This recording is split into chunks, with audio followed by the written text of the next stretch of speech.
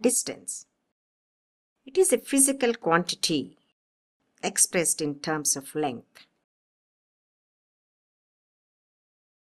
Take an example wherein a man is walking from his house, which is 60 meters, and reaches a spot where there is a shop.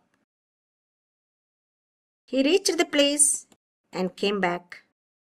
Another shop which is located at B, 20 meters from the position A. Now the distance travelled by the man is 60 plus 20, which is 80 meters. Basically, 60 is from position O to A and 20 is from position A to B. From this example, let us define what is distance.